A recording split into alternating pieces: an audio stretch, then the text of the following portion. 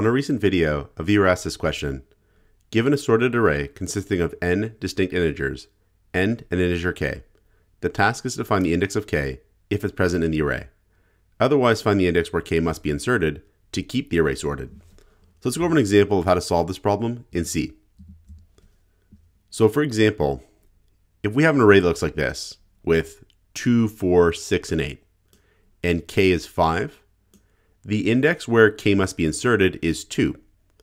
And we know that because 2 is less than 5, 4 is less than 5, but 6 is greater than 5. And so if we want to keep the array sorted, k would have to be inserted right here. And so k, which in this case is 5, would have to be inserted at index 2.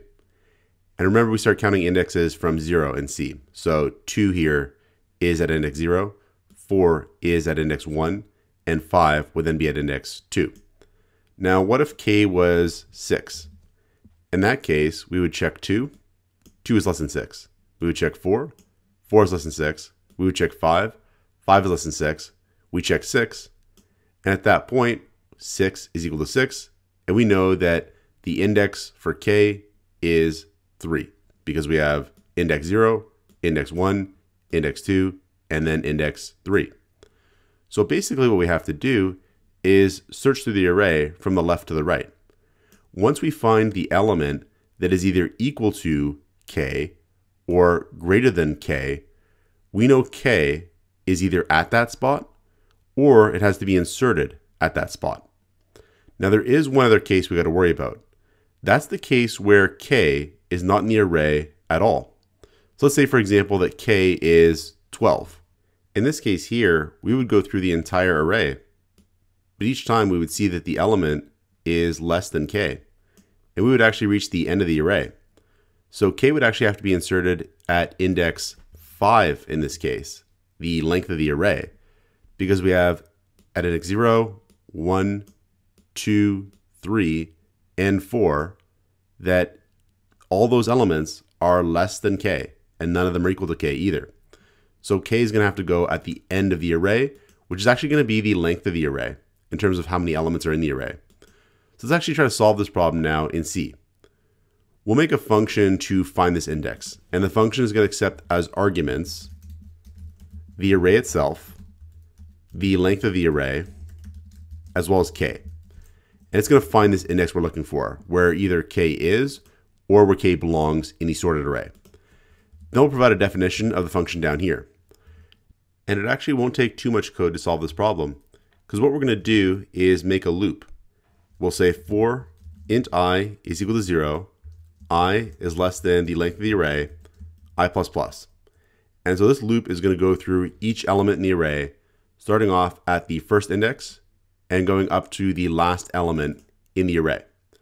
And what we're going to check for is that property we found, is that if the array element is equal to k, then we found the position.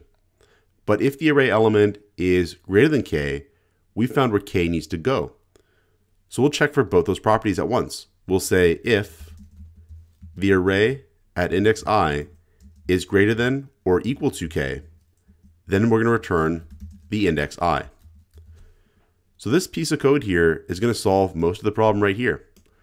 Let's go over it though to make sure we understand what's going on. So again, let's imagine we have our array here.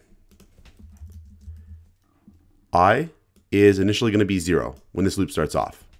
And I is basically keeping track of our position in the array. Now let's say that k in this case is equal to 7. So k is equal to 7, and what we're doing here is we're checking if the array at index I is greater than or equal to k, we're going to return I. Otherwise, we're going to keep going. The loop is just going to keep going. So what's going to happen is we're going to check to see, is 2 greater than or equal to 7? It's not. So then we increment I, and now I is going to look at the next index in the array. We check again. Is the array at index I greater than or equal to k? It's not. We keep going. Is 5 greater than or equal to 7? It's not. We keep going. Is 6? It's not. We keep going.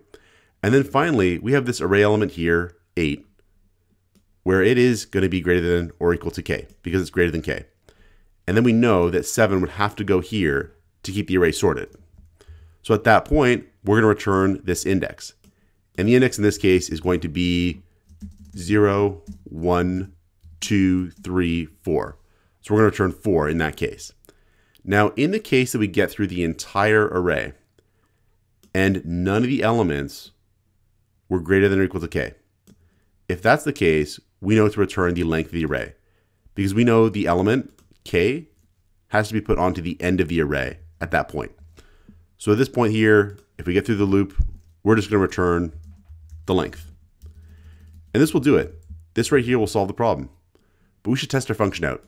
So let's write some code to test it out now. Up here, we'll say int array1 is equal to 1, 4, 5, 7, 8, 9. The length of the array is 6. So we'll set this variable length 1 to 6.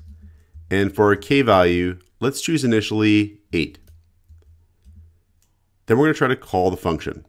So we'll say int index1 to store the return value is equal to find index array1 length 1 k1.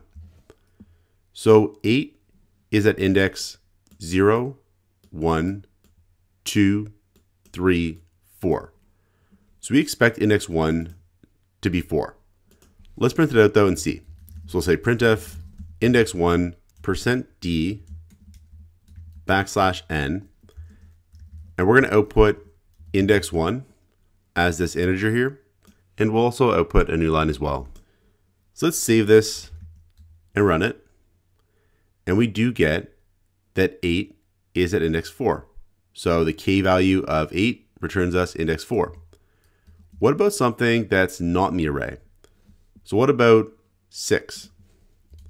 So there is no value 6 in the array, but 6 belongs at index 0, 1, 2, 3.